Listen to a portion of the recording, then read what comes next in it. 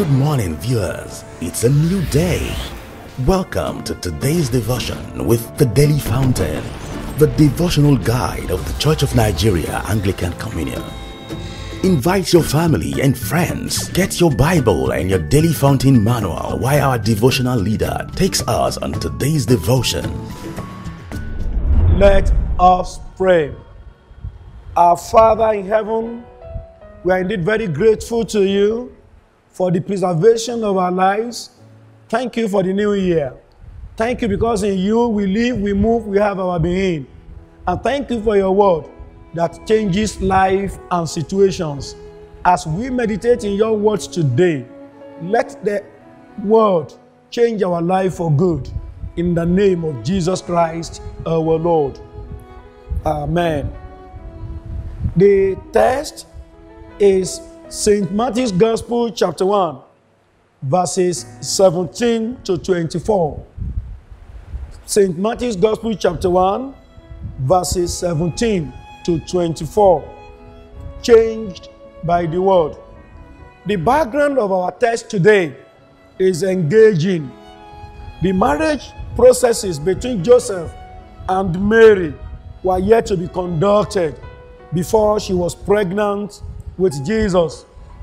Traditionally, Joseph had the right to put her away and as well disgrace her, but he did not. First of all, he thought on these things. In the course of that thought, a word of direction came from God through the angel. That word changed the attitude of Joseph towards Mary and even Jesus Christ himself. By the word here, we are referring to the word of God. And what is this word of God that is capable of changing lives, changing things, and changing situations? This word of God is authoritative. That is what the book of Psalm 118, verse 89 tells us. It is final. This word is final. Nothing could be added to it, and nothing could be taken away from it. It is also God's love letter to man. That is the book that shows the love of God, the interest of God in humanity and the affairs of men. This word of God is a divine message. It is not a word from any man. It is not a word from any woman. It is not a word from any individual, but a word from God. It is divine. It is holy. This word of God is infallible. This word of God has no error. It is not capable of any error. Little wonder, the word of God in Proverbs chapter 30, verses 5 and 6 tells us that this word is pure. It is pure, meaning that it cannot falter. It cannot fail. This word of God is complete. It is a complete word. You cannot take away from it. You cannot add to it. And that is why the Bible tells us in Revelation that if anybody adds to this book of the law, God will add to his punishment. If anybody subtracts from it, his name is going to be subtracted from the book of life. And I pray our names will never be subtracted from the book of life. This word of God is sufficient for all our needs. This word of God is sufficient for all our needs. Whatever our needs may be, may they be psychological, may they be financial, may they be sociological, may they be economical, may they be on health, may they be on anything. This word is enough to meet all our needs. And this word of God accomplishes all its promises. There is nothing this word of God says that does not come to pass. The Bible tells us clearly that, behold, this earth will pass away, but not a single word of God will pass away unfulfilled. This is to say that it accomplishes whatever it promises. So whatever the word of God has promised us, it will certainly accomplish it. The question we may want to ask ourselves is, what must we do that this word will change our lives and our situation for good? For the word of God to change our lives, for the word of God to change our situations for good, we need to do few things. One, we need to study this word. We should crave for this word. We should yearn for this word. We should thirst for this word. We should not be satisfied until we study this word of God.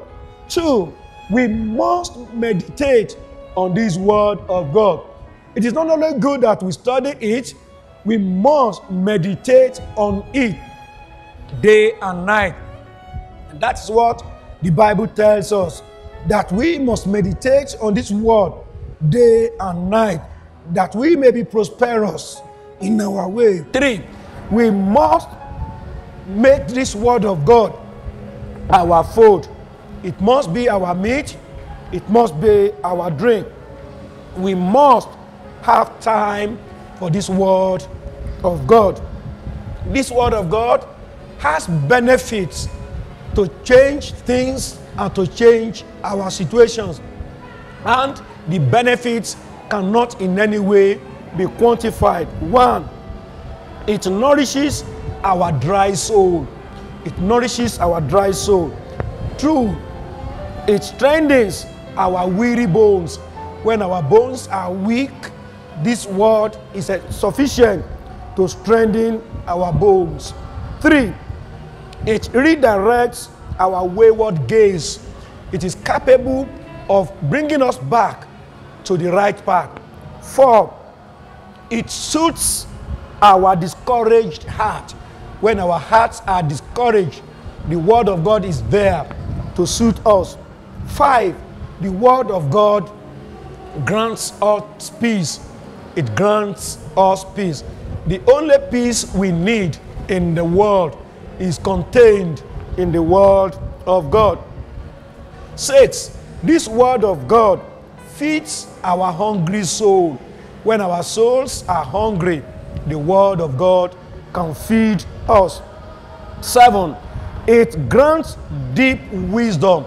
For us to be wise, for us to have wisdom, we must have this word of God. Eight, it reassures during pain. When we go through pain, this word of God is capable of reassuring us. Nine, it echoes our glad praises. It echoes our glad praises. 10, it keeps us from falling into temptation. The word of God is capable of keeping us from falling into any temptation. It assures us of our eternal inheritance. It is in the word of God that we are assured of our everlasting place with God. 12, it comforts us during the time of trouble. These and many more are the benefits of this word of God that is capable of changing our lives, that is capable of changing our situations. In this new year, you may be faced with several shocking situations. Some of them may bring shame, some of them may bring glory, depending on our responses. However, the situation comes, the first thing you should do, using the word of God as a guide, is to prayerfully think on the issues and trusting God to send direction before you act rashly. Because the word of God must guide us in whatever we go through during the course of this new year. And when we do that and depend on the directives of the Holy Spirit, certainly things will change for better. And I pray This will be the testimony of all of us in Jesus' name. The Bible says, guard your heart with all diligence, for out of it are the issues of life. Proverbs chapter 4, verse 23. As you wait on God this new year, He will send you direction, and your life will be glorious after all. Join me in this prayer. Lord, give me the quietness of heart that will make me hear you clearly. God bless you. We thank you for fellowshipping with us today. We invite you to join us tomorrow morning, same time, same station, for another special edition of the Daily Fountain. If you are led to sponsor or support this program, please contact the numbers and email all showing on your screen. Also, subscribe to our YouTube channel at youtube.com/ACNNTV.